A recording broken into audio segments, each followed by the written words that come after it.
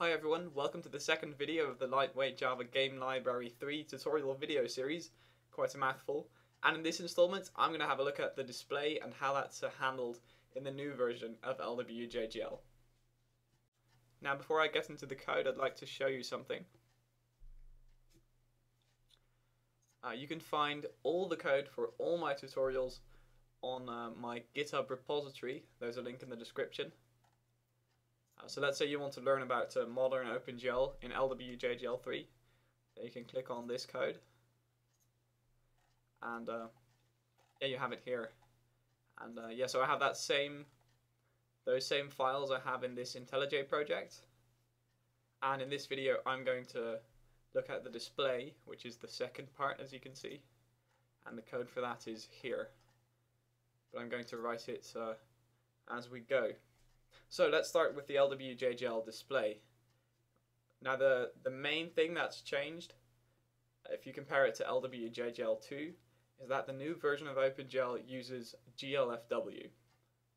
So what's GLFW, you ask? Well, that's a cross-platform windowing library for Opengl.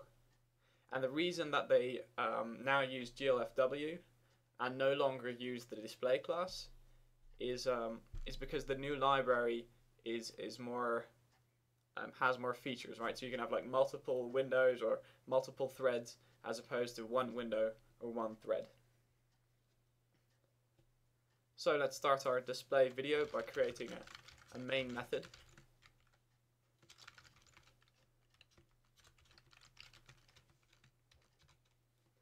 And in this main method, the first thing that we're going to do is add error handling code. So that's a neat feature of the new LWJGL code. You can now have so-called error callbacks, so that if something goes wrong in the code, you will immediately get a meaningful description. Whereas in earlier versions of LWJGL, you'd get like a program that had like crashed and you'd have to debug it yourself. But now that's done for you, so that's nice. And the way we do this is we create a private static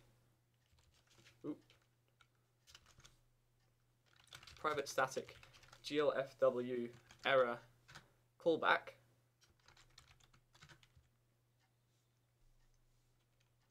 and also for later on we'll just create a private static long called window ID. So what do we do with the error callback? So what the error callback is a sort of container for what GLFW is to do if something goes wrong, if there's an error, essentially. So what I'll do is I'll say error callback is callbacks dot error callback print, and then system dot error. So it's a standard callback from the callbacks class, and this yields a callback that prints the error to this input stream. So in other words, it prints the error to the system error output stream, which is just what you have here. Or if you run the program in a command prompt or in terminal, then you'd see like the errors in that window. So much for setting the error callback. Now the last thing we need to do is say GLFW. We need to statically import that first. So import static org.lwjgl.glfw.asterisk semicolon. This imports all the methods from glfw.java. Okay, so glfw.set error callback. Right, so that assigns this error callback to glfw. Now you'll notice if you have a prior experience with LWJGL, that GLFW is really similar to Opengl, and that's because it follows the same, you could say the same syntax, right? Because it's modeled after the same principle of global states, and then also every method starts with this GLFW prefix. So that's how you can recognize whether a method has something to do with GLFW. Okay, so that's the first step. The first step is error handling. The second step is to initialize GLFW. and we do this with the GLFW init method. GLFW init. But actually, if you look at the return type of GLFW, then that's an integer. And see, it returns GL true if successful and GL false if an error occurred. So if we add a variable like int GLFW result, and we assign the result of GLFW init to result, and then we compare that result to GL true and GL false, then we know whether the initialization was successful. So let's say if there was something wrong with your computer monitor and the program didn't work, then you get an error here, and you'd be able to take appropriate action. So one more thing we need to do here is add a static import for Opengl.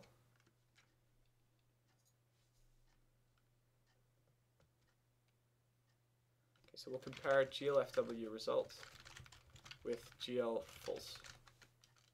If the result is false, then the initialization failed, and in that case we can throw a new illegal state exception because we're in a state that really shouldn't exist. So GL init failed. Level 1 dev is now following me. That's a shout out to you, Level 1 dev on Twitter. Okay, so we have our GLFW thing set up, and we've got that going for us, but we still don't have anything that's even remotely similar to what we really want, which is a window. Because to create a window, we need to do something else. We need to do window ID is GLFW create window. Now we have a host of different parameters. I'm just going to walk you through every one of them. So the first parameter is the width of the window, 640 pixels in our case. You can change this to whatever you want, but keep in mind, if you change it to like 1,000,000 pixels, then it won't actually like stretch your screen or anything. It will cap the value. So if you have like 2000 on a monitor that's only 1080p, then it won't actually create a window with that, with those dimensions. Okay, so we have width, height, title, display thing, and the last two parameters are monitor ID and window to share resources with, respectively. And those are both things that you don't really need to worry about if you're not doing really advanced programming. Let's say if you have multiple monitors, then you could use the monitor ID for like a full screen application. And if you have multiple windows, then you can use that last parameter, which is the window to share resources with, so monitor and share. But I'll set them both to null, which isn't actually null as you have like a null in object terms, but you need to do memory util dot null for that to work. So we'll do that twice. Memory util dot null. Okay, great, we have a window, but there is also a possibility that the window that we just created wasn't created properly, like this here, only for the window. And the way we check that is we compare the window ID to null, because if it's null, then we know that something went wrong along the line, and again we can throw an illegal state exception because the window failed.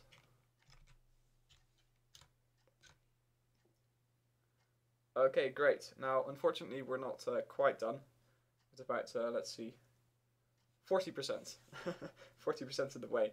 So GLFW make context current is the next line that we're going to add to our code. And what this does is it links the Opengl context of the window to the current thread. Okay, so what does this mean? There is a so-called Opengl Context, and you can see this as the environment that Opengl is operating in. But then the window also has a context, and sorry, not the window, but the thread also has a context. So like in Java, you have different threads, which are like different streams of processes, and what we want to do is link the Opengl context of the window to the current thread. I know it sounds confusing, but really what you just need to do is write this line, and then you don't need to worry about this, because it's only really important if you want to do multitasking and stuff like that.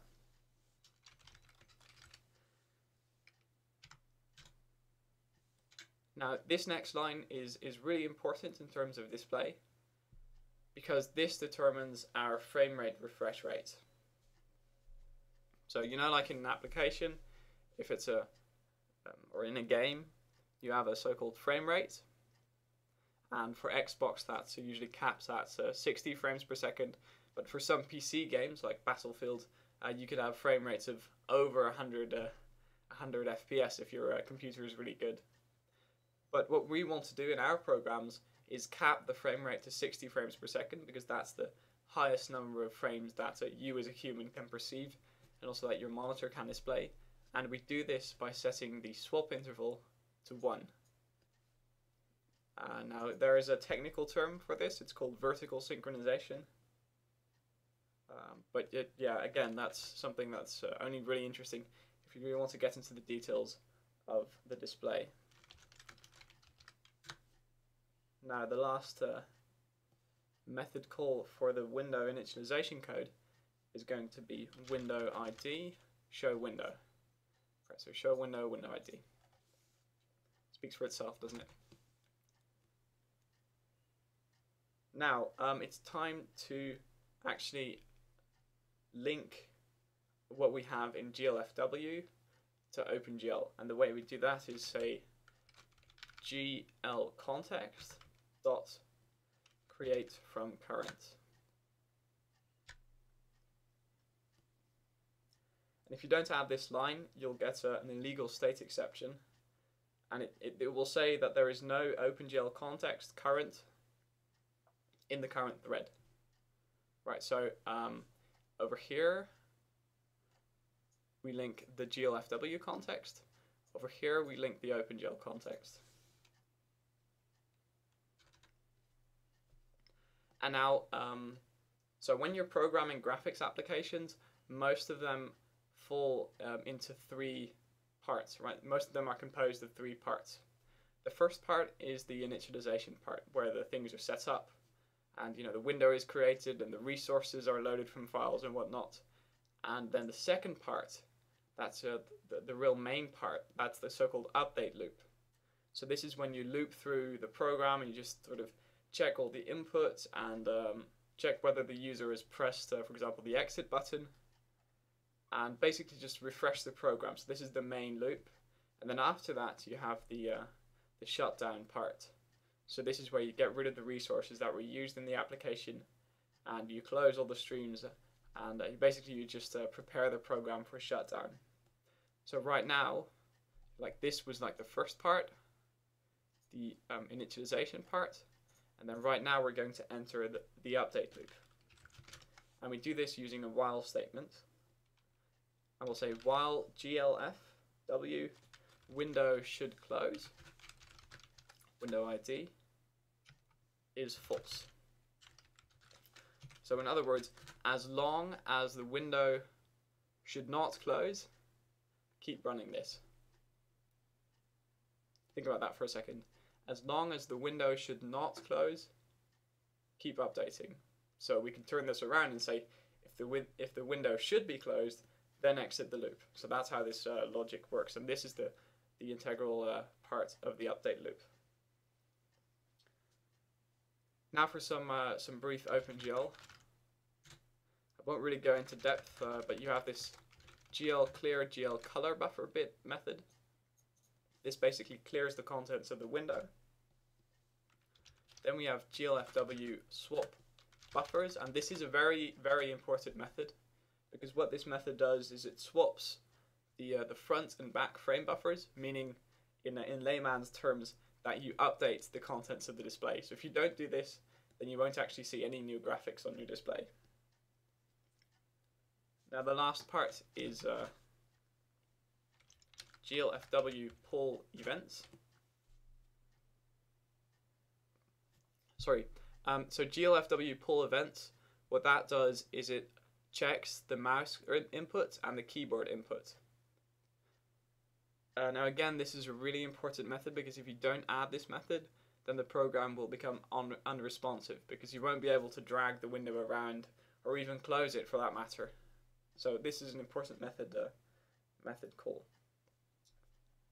Now this is really already the gist of the main loop.